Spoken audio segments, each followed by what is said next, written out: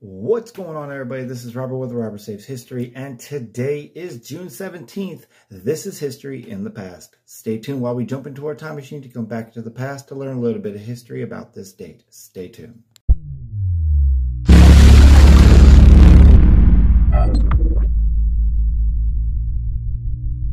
All right, ladies and gentlemen, so on this date, back in 1885, the gift from France to the American people, the Statue of Liberty arrives in the New York harbor after being shipped across the Atlantic Ocean in 350 individual pieces packed in 200 cases. The copper and iron statue, which resembled and dedicated the following year in the ceremony, presided over the United States President Grover Cleveland, became known around the world as an enduring symbol of freedom and democracy. Also on this date, back in 2015, the Charleston church shooting happened at the Emmanuel African Methodist Episcopal Church in South Carolina.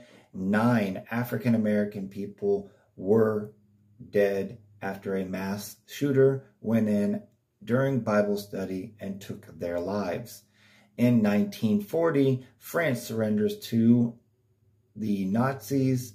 In 1972, the Watergate burglars were arrested. 5 men were arrested for breaking into the Democratic National Committee headquarters at the Watergate, which was an office hotel apartment complex in Washington, D.C. In 1994, O.J. Simpson leads L.A. police on a low-speed chase on the 405 in Los Angeles, California. In his white Ford Bronco, after he allegedly murdered his wife. In 1775, the Battle of Bunker Hill begins in Charlestown Peninsula, overlooking Massachusetts. And that's going to be it for today. Thank you guys so much for all of your support, and we will see you tomorrow, June 18th. This was History in the Past. Hey guys, thanks for watching. If you would like to make a monetary donation to help to support my channel, please click the link in the description below to my merch store and to my PayPal account. I have also linked a few links from Calico Metal Detecting Company to help you save money on your next adventure saving history.